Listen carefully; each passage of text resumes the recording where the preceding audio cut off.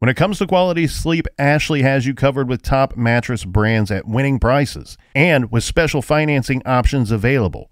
You can snooze now and pay later. Plus, your mattress purchase helps give the gift of better sleep to children in need and U.S. Special Operations Forces. Visit your local Ashley store or shop online today and make every snooze count. Financing is subject to credit approval. See store or ashley.com for details. Rosetta Stone is the language learning program with a lasting impact. I've been using their app to learn French, and it's not just about memorizing words, but actually having real conversations. And it's not just French. They offer 25 languages. Right now, Rosetta Stone has an awesome holiday deal, 50% off their lifetime membership. Every language, unlimited access forever. For anyone keen on diving deep into a new language, check out rosettastone.com. It's a game changer.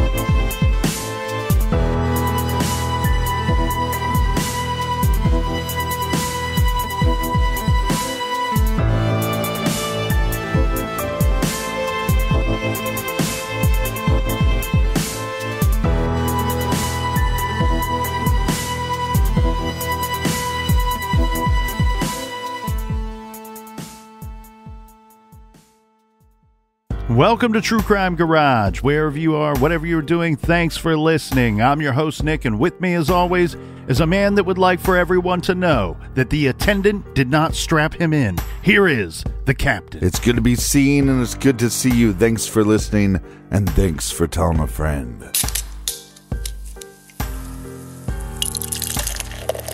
This week we are very excited, thrilled even, to be featuring Sneaky Effin' Vanilla, bourbon barrel-aged imperial stout with Madagascar vanilla by the hardworking crew over at Arkane AleWorks. We are going to drop a 4 1/4 bottle cap rating on this one, and let's give some cheers and thanks to our good friends that helped us out with this week's beer fund. First up, let's do a big cheers and thanks for listening to Morgan Wallet in Prosper, Texas. Cheers to you, Morgan. And a big shout out to Justin in Alpharetta, Georgia. Next, we have a cheers to Carmel in Daytona Beach, Florida. And a big we like your jib to Catherine in Groton, Massachusetts. And here's a double cheers to our friends up north, to Sally and Moosey in Canada. And last but certainly not least, we have Megan in North Chicago. So a big thank you goes out to everyone who has contributed to the True Crime Garage Beer Fund. Yeah, BWERRUN, Beer Run. And if you're on the mailing list, make sure you check your inbox. There will be a promo code to the store. And if you're not on the mailing list, get on the mailing list. And that is enough of the business. All right, everybody gather around, grab a chair, grab a beer. Let's talk some true crime.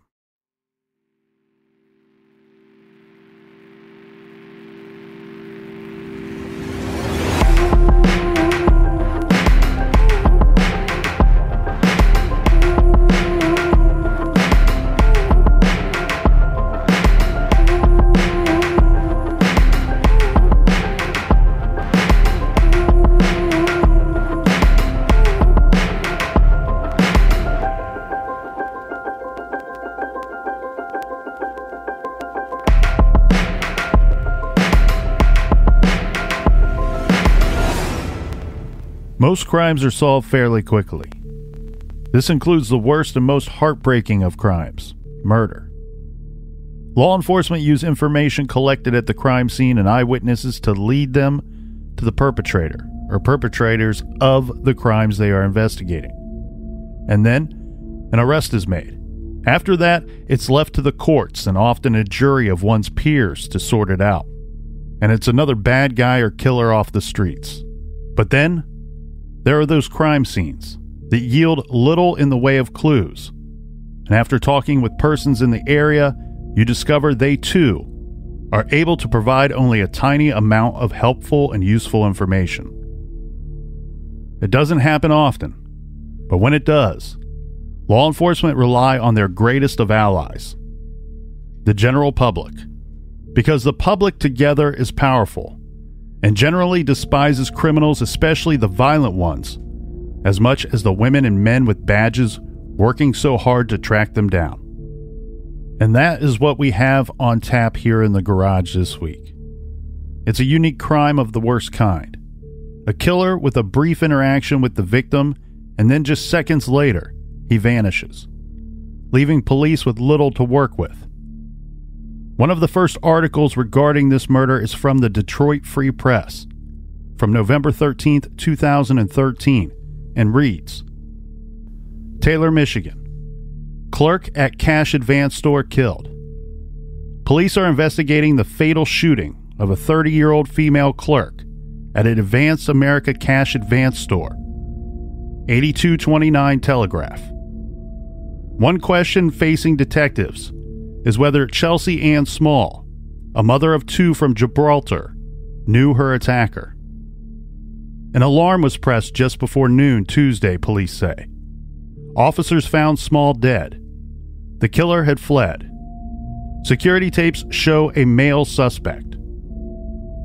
Call 1-800-SPEAK-UP if you have information. But garage regulars will know that we have a much larger story to tell. Join us as we tell this horrific true crime story and ask the public's help to track down a killer. This is True Crime Garage.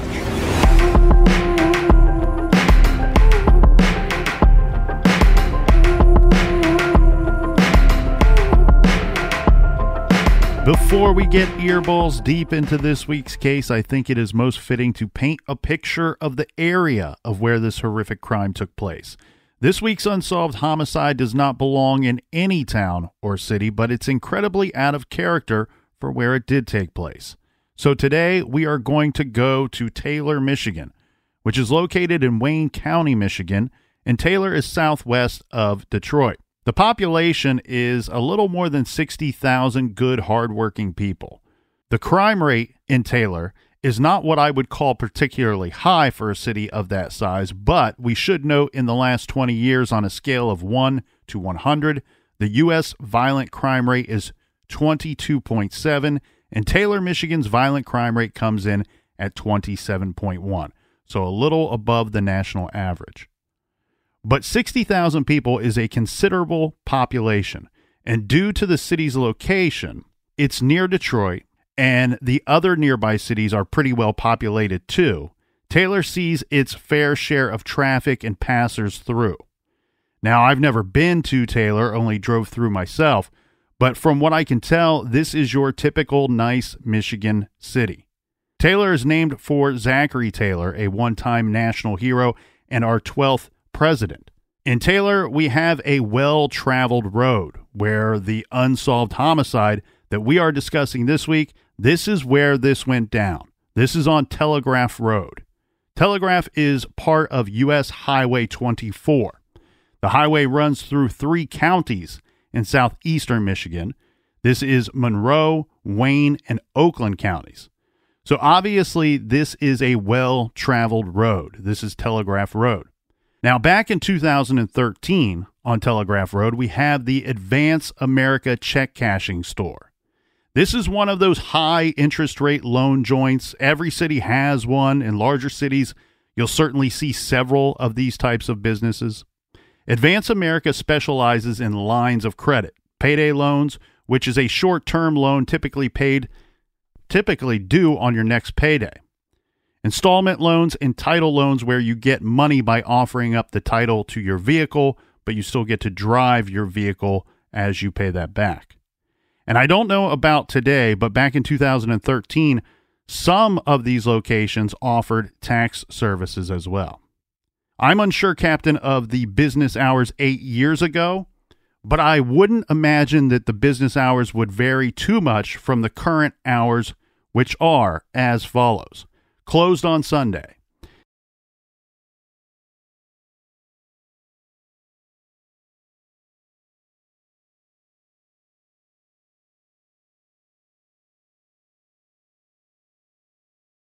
Important, especially in this case. Now we are going to take you back to Tuesday, November 12th, 2013, We have 30-year-old Chelsea Small. She is working solo at the Advance America located at 8229 Telegraph Road in Taylor. The business opened up at 10 a.m. that day, so I would imagine this means she is arriving shortly before 10 a.m., depending on the opening duties. Chelsea is working in a manager capacity, which would be expected if she is opening and operating the business by herself, which is the case on this day. According to Chelsea's mother, Debbie Kamen, around 10:30 a.m., the two of them talked briefly on the phone. Debbie says Chelsea told her that she had just finished up some of her early morning tasks, and really everything sounded like business as usual. Chelsea's only complaint was that it seemed like they were dumping a lot of work on her at this current time. We all experience this at work, right? Just another day, especially middle of the week when you just want to get all of your work done, get the workday over with, and go home.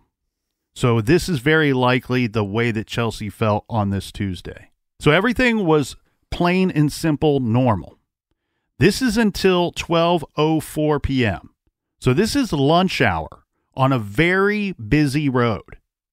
A man knocks on the door of the Advance America. Now, we say knocks, we don't know for certain, but in the dramatization that they show, the man knocked or tapped on the door.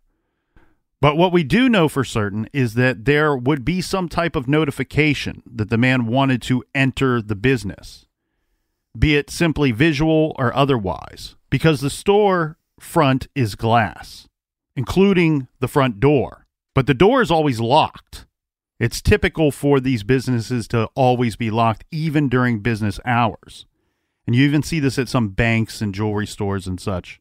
So think of a jewelry store or bank where you have to be buzzed in. This is the same thing. You can't enter until a staff member hits the button, which unlocks the door, and then you are free to proceed inside. Now, some robberies are obvious, right? You see a mask, you see a weapon, or someone you know to be bad news, and you don't hit the button, you don't unlock the door. Some robberies are obvious. This one was not. What Chelsea would have seen when looking at the man standing at the door, waiting to be buzzed in, is a pretty average-looking, stocky, middle-aged man. She buzzes him in. He opens the door and walks inside. Now, the layout of the business is very basic. You have the storefront where the customers enter. Then there is probably about 8 feet deep, maybe a little more. But all the way across the entire width of the store, this is standing room only. Space where lines can form. This standing space leads up to counters where staff can assist the clients. The counter goes all the way across, so picture a line that goes from one wall all the way to the other. This completely separates the staff from the customers on the other side. There is a little door in the middle of the counter, and the counter is like chest high, and the little door looks to be just slightly shorter than the counter. Now, Chelsea is sitting at the counter space furthest to the left of the man. So he walks in and approaches Chelsea at this counter space to the left. It looks to me like she starts to get up, and this could be for any number of reasons, simply just to greet the customer, or she could have noticed something because this man has a gun. Now, the gun is not obvious to me before he is standing right in front of her. In fact, he brought with him a dark bag. So I have seen and heard this bag described 2 different ways. One, like a banker type bag. This could be with a zipper, or some of them even have maybe a lock. But the way that it's most commonly described, and described by detectives as well, is that the bag is more like one of those flimsy drawstring type bags.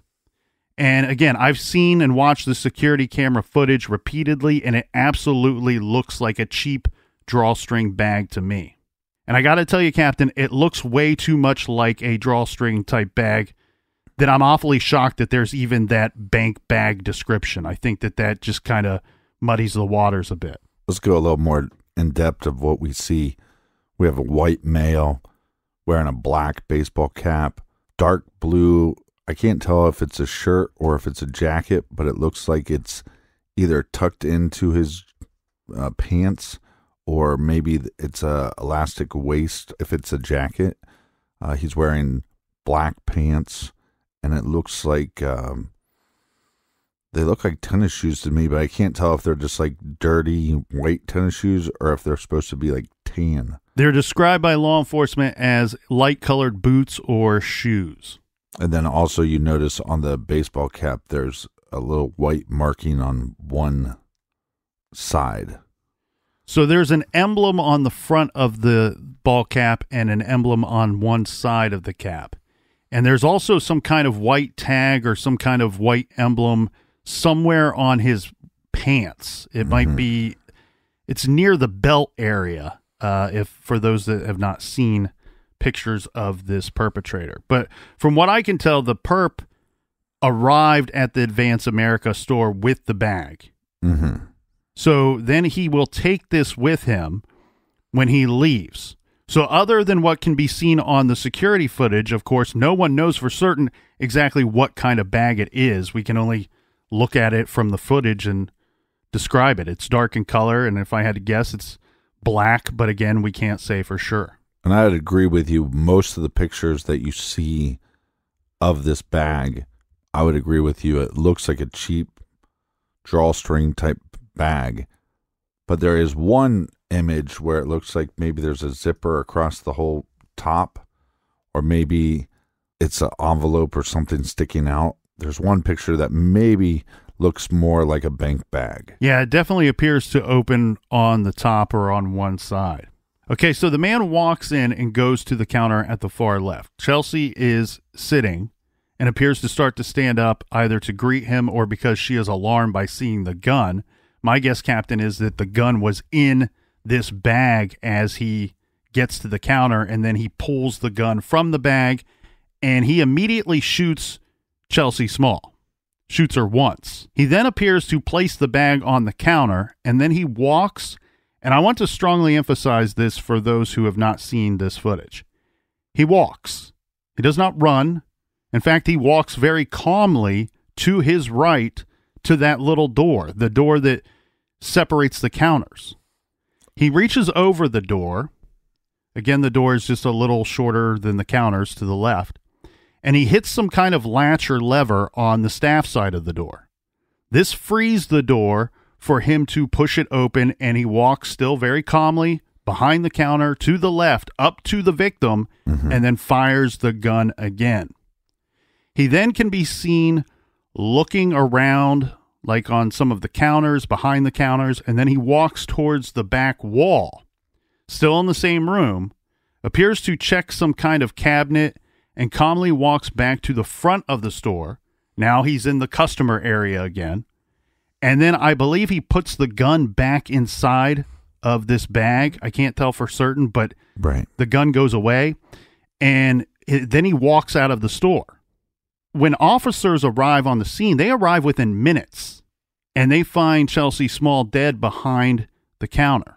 Now, a few things happened during the course of these events, and we'll go through each item after I list them here. 1, the killer did make off with some money. 2, Chelsea activated the silent alarm. This is how law enforcement knew to arrive on the scene, indicating that a robbery was in progress. And 3, at some point during this whole situation, the killer's gun jammed or malfunctioned at some point. So the killer entered the Advance America store at 12:04 p.m. This is a very specific time, and detectives would know this, obviously based off of the security camera footage, but likely from the electronic magnet door lock as well. Now, the building I worked in years ago, it would make an electronic record every time the door was unlocked and opened. So while he would need to be buzzed in, one could simply trigger the infrared proximity sensor and click, the door unlocks so he could leave the store. He needs to be buzzed in, but does not need to be buzzed out. Now, before we get into those 3 pieces of information, Captain, I want to talk about the timing of all of this along with the door to the business. So we know, thanks to the security measures and technology, that the perpetrator entered at 12:04 p.m. This, again, is the lunch hour on a very busy road. And then as far as we're being told, nobody sees a thing. What we are being told is simply that the security camera is our only eyewitness. So the timing seems weird, but notice when we went through the business hours. Mm-hmm. On Tuesdays, Advance America is open only from 10 a.m. to 2 p.m. So it's the shortest hours of operation for the entire week. Remind me, where are they open on Mondays? The business is closed on Sunday. Open from 10 a.m. to 6 p.m. Monday, Wednesday, Thursday, Friday. 10 a.m. to 2 p.m. on Tuesday. And 9 a.m. to 1 p.m. on Saturdays. So maybe the perpetrator knows that there could be less customers on Tuesday, or possibly he knows that there's less employees on Tuesday because of the shorter schedule. Right. And so where my head goes is, I believe this tells us one of two things, possibly both, for the business itself. Either the structure of this day is significant to the business due to some kind of operational procedure required by the business. Right. Or, and maybe it's an and/or, this is most often the day when the business receives the least amount of traffic, the least amount of opportunity to generate more business. Less traffic means less staff. So you got to wonder, is this kind of random? Did he just pick this day at random because it was good for his schedule? Or did he want to do this on this day because of the limited hours? Right? So did the killer know this, and was this his choice of hitting the business on a Tuesday part of some kind of bigger plan? Right. If I'm robbing the place or targeting someone that works there, well, this is a good day for me to carry this out, as I should, in most likelihood, encounter less tellers or staff, also less customers, less people in the parking lot. But then my other question, though, too, is if this is the day that the business is going to see the least amount of customers, is it possible this is the day that they carry the least amount of cash with inside the building? That's a good question.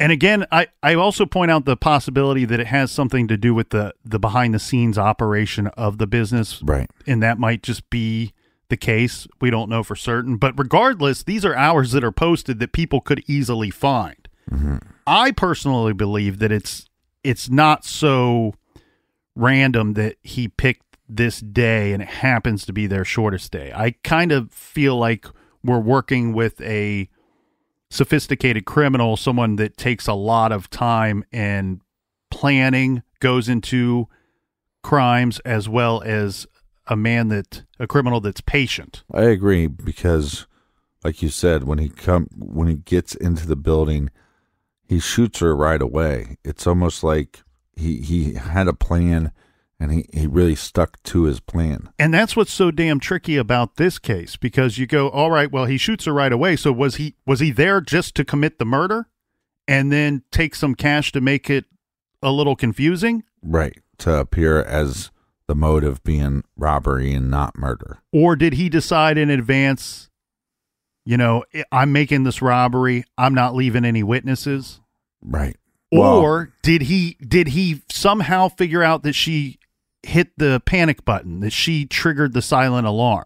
So I spoke with one of the detectives that's worked this case, and he told me it was, in fact, a very traditional silent alarm. The robber would not have heard anything. It's not like most people's home security systems, there's a loud siren that's going off. This would have been a button that she would have pushed, that he may have seen her push it. He may not have. We can't tell from the security footage. I'm on this idea right now of the parking lot, Captain, because if he did choose this day, I think he chose this day for the purpose of there being less staff there, probably number one. Mm-hmm. Good chance of less customers, less people in the parking lot. You don't want people seeing you in and out of this business on this day. So speaking of the parking lot, we've already mentioned that this is a major road. There are a lot of businesses, obviously, on this street. In 2013, the Advance America was located at 8229 Telegraph. Now, it's no longer there. There is a tax place there now, I believe. From my understanding is that once this homicide took place, I'm not certain that the business ever opened back up, or if they did, people stopped going there. Mm-hmm. There's a tax place there now. So this was on the east side of the street in a shared building. There's room for 4 businesses in this building with their own storefronts. So you would have the addresses of 8225, 8229, 8233, and 8237. 8229 is Advance America. It's the second from the left when you're facing the building. There were 2 other businesses in operation at that time. So I imagine the parking lot in 2013 would have been configured about the same as it is today. And it looks to be that there are just 6 parking spaces in front of the businesses. That's a total of 6, not 6 each. Mm-hmm. The building is bookended by additional parking. The problem with our case is we don't have any witnesses to the crime other than this single security camera inside the Advance America. We don't have security footage from outside Advance, which could provide some answers, right? Like, well, I'm guessing the other workers in the other building never even heard gunshots. You'd love to know what kind of vehicle this guy was driving. Yeah. Make, model, year, maybe even a plate number. You'd love to know where this guy parked. Because here's the other troubling thing. We don't have any eyewitnesses saying they saw this guy outside of the Advance America. We don't have anybody telling us what kind of vehicle he was driving, where he came from, and of course, where did he go? Makes you wonder if somebody dropped him off. And I mean, this is such a quick attack, quick plan executed, that did somebody drop him off, circle back around, and pick him up and head out of town? Wonder if he didn't park there or didn't get dropped off. And I'm basing that off of the fact that we don't have anybody telling us that they saw him coming or going from the store. Mm-hmm. And this is bizarre because it really reminds me a lot of the I-70 killer case, where we had a suspect description and a gun description, but out of all of those attacks, no one seemed to know what the guy was driving, where he came from, and where he went. Now, one suspicion in that case, in the I-70 case, was that the perpetrator was parking in the neighborhoods that the businesses backed up to. And that could very well be the case here, as that is a possibility if you look it up on the map. There are houses behind the Advance America building. West Point Street runs behind the businesses, and in fact, West Point dead ends twice. So the road stops. It's not complete, so there are houses on West Point. It dead ends. There's like one lot size of space that is grass, and then the road starts again, and there are some more houses. So someone could park their vehicle along West Point Road or at either of the dead end spots, cut through a yard. Again, there's that space that is just grass, so you don't even need to cut through someone's actual property. You walk calmly. No one notices you if you look like you should be there. It's a busy road, lots of people moving about. You walk calmly to the parking lot, walk past the pizza place up to the door of the Advance America. And earlier we said knocked on the door to notify Chelsea that he wanted in, because that's the way it went down in the dramatization. But from the news footage, I looked at the news footage from that November 2013. Now, mind you, the cameras that are trying to film this is after crime scene tape is set up and everybody already knows what went down. But the cameras are back by the street, so they're a little distance away, so it's a little hard to tell. But it looks to me, Captain, like there's a button to the left of the door. This is probably a bell or a buzzer that the customers push that triggers some kind of noise notification to the staffers so they can make a quick visual check of the person, unlock the door, and let the customer in this case, the man in. Now, your thought goes to, well, then this buzzer or bell would be the one thing for certain that we know the killer touched. So let's try to pull some prints off of this thing. Now, again, I've watched the security footage that was released to the news outlets over and over again, and I am 100% convinced that the man is wearing gloves. In fact, I believe he's wearing white or off-white latex gloves. And if so, fingerprints won't be a factor, and the only thing you really see him touch on the camera footage once he's inside is that latch on the back of the door to go behind the counter. On the footage, I believe that I'm seeing a much different color. So let's pretend he's not wearing gloves. It would look to me like his face color and hand skin color are completely different. And that's what I'm kind of basing that off of, that it looks to me that he could be wearing gloves.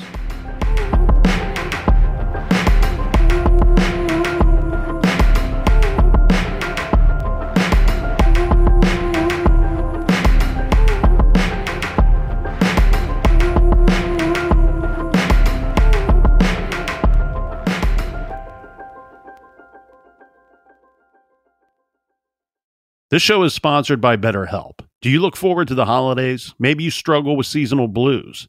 This time of year can be a lot, and it's natural to feel some sadness or even anxiety about it. But adding something new and positive to your life can counteract some of those feelings. Therapy can be a bright spot, something to look forward to make you feel grounded, and to give you the tools to manage everything going on. If you're thinking of starting therapy, give BetterHelp a try.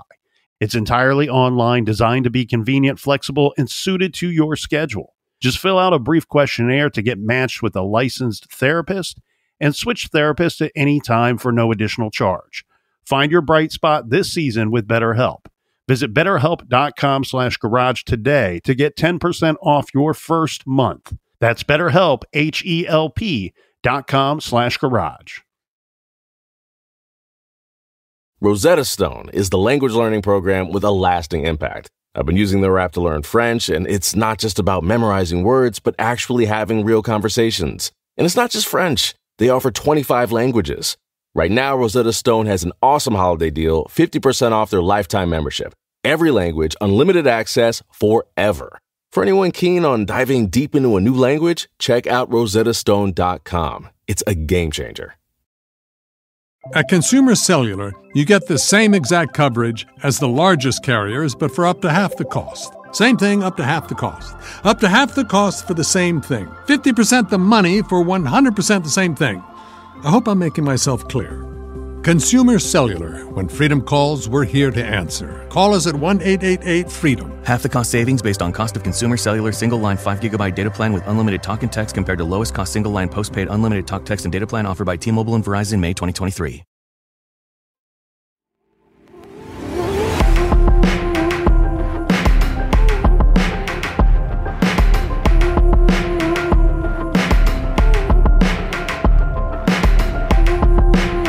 All right, we're back. Cheers, me mateys. Cheers to you, crispy of the crispiest kernels. Cheers, Captain. And I will be posting this surveillance footage on our Instagram, Facebook, and also our website at True Crime Garage. So check it out, because I'd be interested to see if people will see anything different than we are picking up on.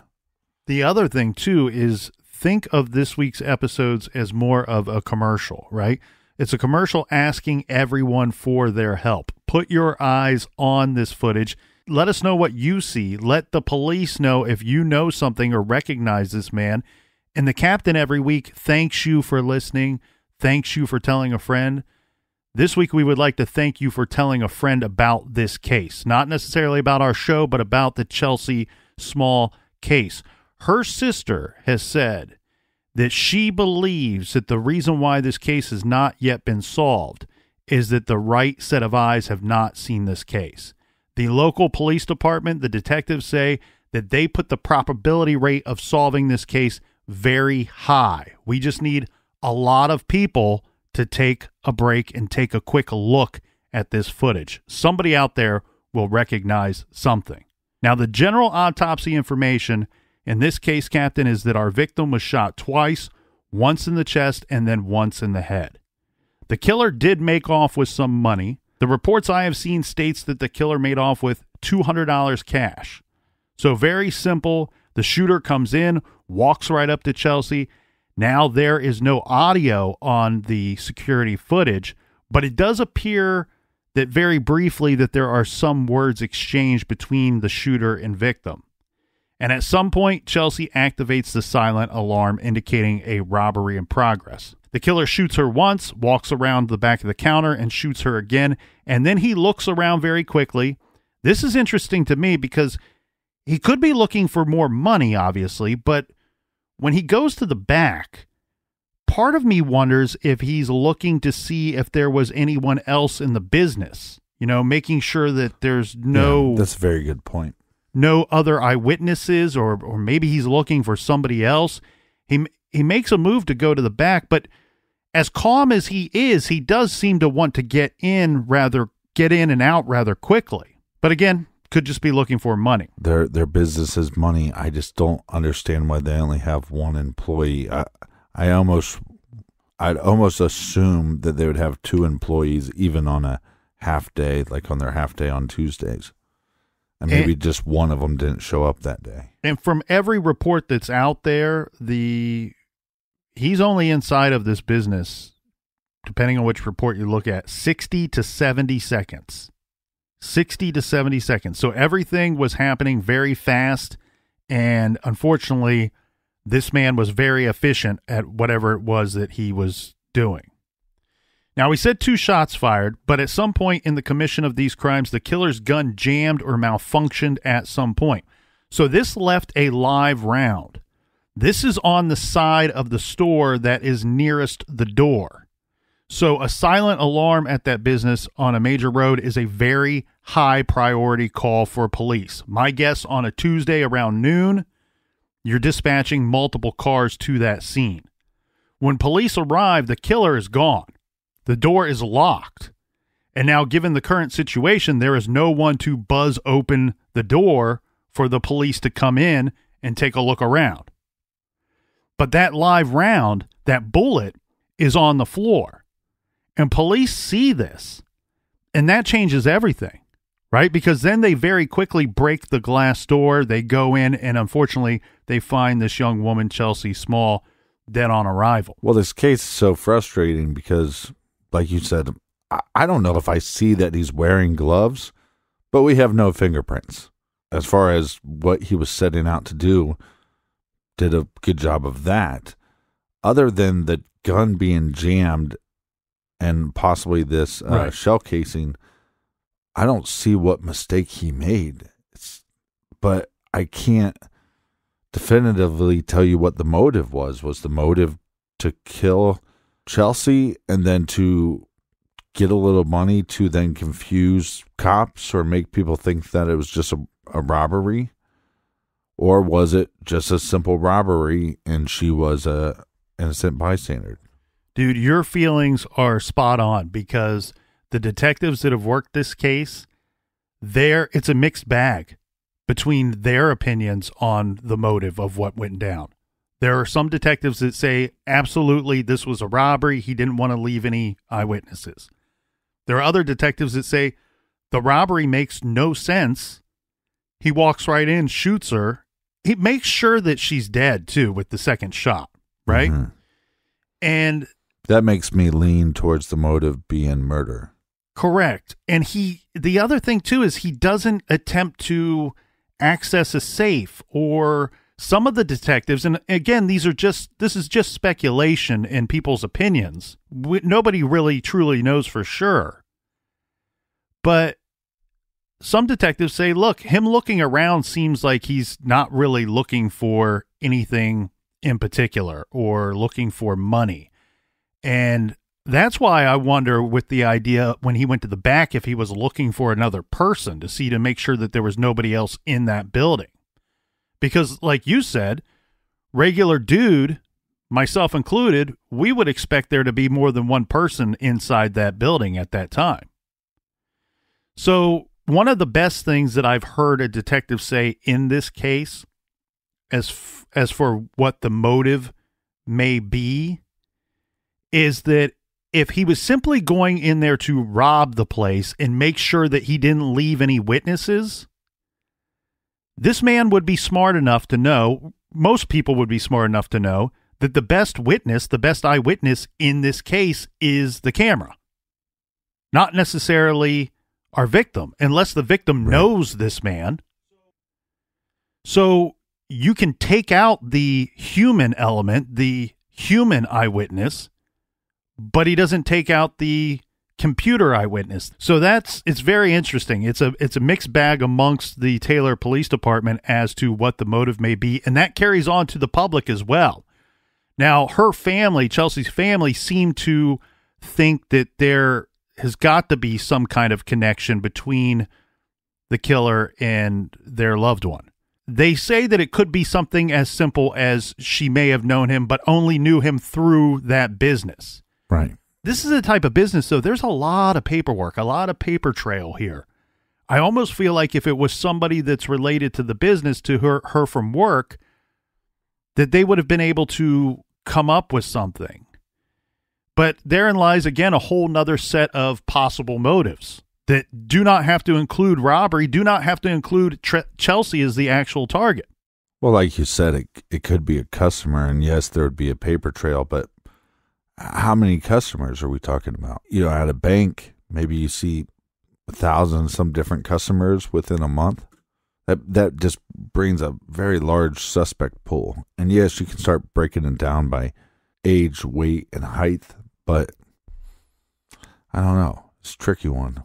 And this guy is so common looking. I mean, to me, he looks like somebody that would be out on the delivery, or maybe a maintenance worker, or maybe somebody that works in a garage. You're spot on again. The detectives have all said that they believe that he might be wearing some work type clothing, that is more of a uniform rather than a casual outfit. Yeah, I agree. And the same thing that I said, Chelsea's family has said that they think she probably buzzed him in because maybe she recognized him. And I'm not trying to take anything away from them. They know this case better than I do, obviously. But what I see here, Captain, is what you just said. Such an average looking regular Joe. He's got to look like there's got to be 1,000 other guys that look like this guy in that area. There's 60,000 people plus living in this area. He looks just like a regular guy that you would, he hits the buzzer, you hear the notification, you look up, regular dude at the door, buzz him in. He's just a customer, regular old customer. But like you said, when we were talking about uniform, this also looks like a uniform that maybe a delivery driver would wear, like somebody that was like delivering, like, let's say, appliances, or it could be like a semi-truck driver. So like it still looks like a work uniform to me.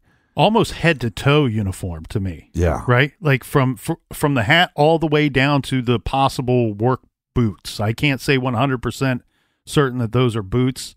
That's what it appears to me. Other people say they see tennis shoes. But yeah, to me, top to bottom, work type outfit. Now, if we're going to go into this and say, well, was Chelsea a target? Is that what was going on here? I think we should briefly discuss victimology. Who was Chelsea Small? She grew up in Gibraltar, Michigan. That's pretty close to Taylor, just about a 20-minute drive. Right. Maybe about a 28-minute drive north from Gibraltar to the crime scene. But in 2013, Chelsea was 30 years old with 2 small children. She obviously was working at Advance America, but was also attending school at Wayne County Community College, where she very proudly, and appropriately so to be proud, Chelsea was on the dean's list. These cases are all sad and heartbreaking, but especially so when we are talking about a mother, a young woman from a close family. I want to emphasize that. This seems like a very close family to me. She's also a person who was doing all of the right things, working and going to school. And this job is just that. It's just a job. This is not a career for her, Advance America. This was just a stepping stool, something to build her resume, make a decent wage to pay her bills, provide for her kids until she graduated college and would be moving on to bigger and better things. And unfortunately, in 70 seconds, that's all gone. For what? $200? Yeah, what's her relationship with her ex? It seems to me, and I only have to base this off of his words, But he's the father of both of the children. Uh-huh. They were never married. And at some point they separated, but they, according to him, remained very much a team in regards to taking care of the kids. I wonder if he ever fought for custody, because that would be a motive. He says that he considers Debbie Kamen, who is Chelsea's mother, to be like a second mother to him. So I don't know if he stayed close with her family since 2013. But according to him, and his name's Rick Fairley, according to Rick, they were in the process, he and Chelsea were in the process of discussing rebuilding their lives together, their family together. Mm-hmm. Now, we were just talking about money, $200. I want to make sure we are very clear on something before we move on. I've said $200 a couple of times. That is the amount cited in a couple of different sources, news coverage sources. Mm-hmm. I don't have proof of this, but I believe that is just a generic number. Again, I don't have proof, but I think somewhere along the line someone said $200 and it's been repeated ever since then. But I believe that the Taylor Police Department's stance on this information has never been an exact dollar amount. Their statement has always been a small amount of cash, less than $250. So therein lies really another big piece of this mystery. What was the gunman's motive for going into the store, as you pointed out earlier, Captain? In any of these cases, we've seen this with Yogurt Shop, with the Lane Bryant shooting, La Cruce's bowling alley. I mean, the list just goes on and on. When the dollar amount, look, no dollar amount is equal to taking lives. But when the dollar amount is so small and the loss of life is so significant, it's unbalanced, right? That doesn't seem to be right or make any sense. And then you go, are we sure that the motive was even robbery? Here's my other issue with the way that this dickweed looks like. We were talking about his outfit, and we go, well, it looks like a worker's outfit. But it wouldn't be that crazy if I was going to become a hitman and it was my first hit. I could see wearing an outfit like this. Yeah. You see what I'm saying? And so, like, even if it was your second or third hit. Right, but you know what I mean? Like, it's like it. It's okay. Very plain Jane. There's not a lot of identifiers on any of the articles of clothing. Yeah. Unfortunately, we can't make out the emblem on the pants, nor could we on the hat. And I did say earlier that there's an emblem on the front of the hat and the side. There's 100% an emblem on the side of the hat. Yeah. The front is a little, we should leave that open-ended, a little in question there, because I don't think I can say 100% that I see an emblem on the front of the hat. Well, again, there's so many pictures, and earlier when we were talking, I kept on going, I don't really see the gloves. Now I cannot not see gloves. So yeah, once you see them, they seem to be there every time. Well, and it's like you said, they're not it's not like he's wearing bright white gloves. It's almost like there's something just kind of distorting his skin, like maybe it's like clear. I think it's like latex gloves. Yeah, like clear latex gloves or something. But it doesn't make a lot of sense, because you go, well, so you're saying that. And I'm not saying it's a hitman, but it's very hitman-like when you watch. There's been other people to say that. Even police have speculated that. And the thing is, he walks in, he's in and out, and he's, again, the clothing. You said the same thing. It would be nondescript clothing, and everything's tucked in nice and neat, right? There's not like, he's very buttoned up in a way to reveal too much of him, or to possibly leave strands of hair. There's very little interaction with the victim herself. There's no indication that he even physically touched her. Right, which is strange because he openly has his hair flowing. underneath his baseball cap. But he's got to look normal enough for her to buzz him in. But he has to look normal enough to get into the building. Right. Like not just for her to buzz in, but for other people walking by to just walking to and from the building. Right. To not raise any alarms. But what's weird, hearing her mother talk about, well, there were customers that maybe had crushes on her that maybe she wasn't interested in, but you can't rule those guys out. No. Just because this looks like a hit, because some people, there is no emotion, even though people would go, well, they killed this person because they weren't receiving their advances, right? But some people are just that cold. Oh, well, she doesn't care about me. Well, I want her dead, but I can do it in such a way where I can leave my emotions out of this to make sure I don't get caught, because it seems like very cold. Come into the building, shoot the victim, go look around for some money, shoot her again, take off. Well, think about when we covered the Superbikes case out in South Carolina. Superbike was the name of the business. Someone went in and shot and killed several of the workers. It went unsolved for many years. They eventually solved it. It ended up being Todd Colehep who committed those crimes. But it went unsolved because they were looking for a connection between one of the victims and the killer, a personal connection. Yeah. There was no personal connection. There was a business connection, but he didn't care who it was that he killed.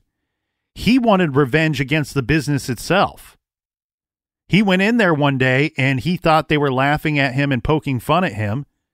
And he went in there, he waited till he didn't think he would encounter anybody else, till the place would be empty, and almost very Hitman-like, even though he's acting on his own behalf, goes in there and shoots everybody up. Well, it could be the same thing here, where it has nothing to do with Chelsea. It has nothing to do with really the money. It's just, I mean, like you said, people stopped coming there, so they shut down the business. And could, in a way, he be an indirect customer, right? Like, let's say, because we can agree on his age. He's a middle-aged man, or appears to be. Could he be somebody that, I don't know, purchased a vehicle for their son or daughter, and then they went and took out a loan against the title? You don't pay that loan back, they come and take your car. Could he have wanted some kind of revenge that he's not directly a customer, not directly affected by something the business was doing? It all gets it gets very tricky, but I think we're going to start to see some leads here. Now, kind of wrapping up on the victimology here a little bit in regards to Chelsea herself. You brought up the ex-boyfriend. It's my understanding that since 2013, he has had custody of both of the children, and her mother and her sister. So she has, her parents were separated at some point, and her mother remarried. So unfortunately, she left behind a sister, mother, stepfather, father, and some stepsisters. But her sister, and more so her mother, Debbie Kamen, have been the loudest voices to keep this case alive and the most visible of the family to keep this case alive. Again, the ex-boyfriend, Rick Fairley, the father of the children, has answered questions and done interviews publicly, so he's not hiding or ducking from anyone. I've been told by detectives that he was looked at. You know, you're going to look at anybody that's close to the victim, and he was looked at, and it sounds like he's not our guy. They don't have anything to connect him to the case. But one thing that's really tricky, and so there have been 3 detectives who have been up front and center working this case over the last 8 years. That seems like a lot. The case lead has changed due to retirement, but the retired detectives keep a close eye on this case. This is a case that's being worked as a team by the Taylor Detective Bureau. When I asked the current lead, this is Detective Alex Stellini, about the case. He said he would put the probability rate of solving this case at very high. So while we're talking about possible motives here, because that's the weirdest part of this case, I mean, let's say Chelsea knew her killer. This guy thought he had some kind of reason to kill her. Well, why do it there? What, right? You would expect anyone with half a brain knows that there's going to be a camera there. Yeah, but if I do it there and I take a little bit of money, I confuse the whole situation. Right. If I kill her in her car, even outside the place, and I don't steal her purse or something, then we just know this was about murder and that's it. But again, for me, I understand wanting to kind of confuse the situation, make it look like one crime when really it was all along a whole nother crime. Right. But I don't know that I love the risk of being caught on camera doing anything, or the potential of encountering another customer or another staff member. Yeah, but if it was a hit, and I don't know why this mother or two somebody would put a hit out on her, but it's better to do it there because you're not going to have the kids around. I agree, of course. But again, not wanting people around, we know there's going to be a camera. It just seems to me like you could have found a space, a place, a time where you could have caught her alone and done it then and there and not had to worry about any type of camera at all. Now, one very tricky variable in this case is that if somebody was planning this out, well, Chelsea was covering for another staff member that Tuesday. And some of the reports state that it may have been a little bit of a last minute, not a very last minute, but a little bit of a last minute change. The most detailed report of this I could find says that it was a few days before the day of the homicide that she signed up for this shift. So what is not in question is she's 100% covering that shift for another team member on that day that she's killed. So This is not Chelsea's regularly scheduled workday. This is out of her routine. The change, it sounds like, came at Chelsea's request. You know, you trade shifts with someone when you need a day off. Chelsea took a day off to celebrate her son's 5th birthday. This was just a few days prior to the incident. Again, how many people did she tell? How many people would have known that? Then you have to wonder, Captain, does that mean if this person working that day was the intended target of a homicide, was this man who acted so calm and callous, he's every part of the definition of a cold-blooded killer, was he targeting somebody else when he walked into the Advance America that day?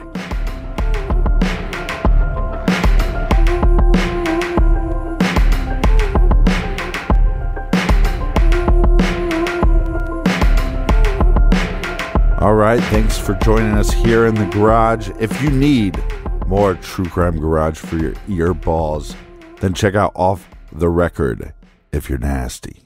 What is Off the Record? It's True Crime Garage's bonus show. It's every other week. We do case updates, and sometimes we just talk about silliness or sometimes behind the scenes stuff. This week, we're doing our CrimeCon 2021 recap. That's right. That's available on Stitcher Premium. Make sure you go and check that out. You get a lot of other excellent shows to go along with Off the Record. Join us back here in the garage tomorrow. Until then, be good, be kind, and don't litter.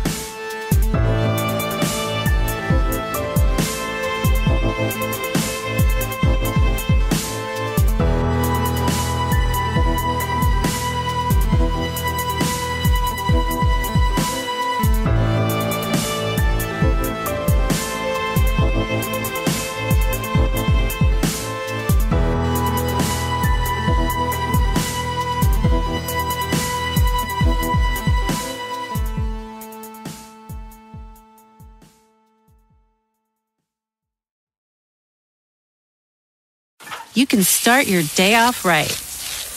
When you find a professional on Angie to get your plumbing right first.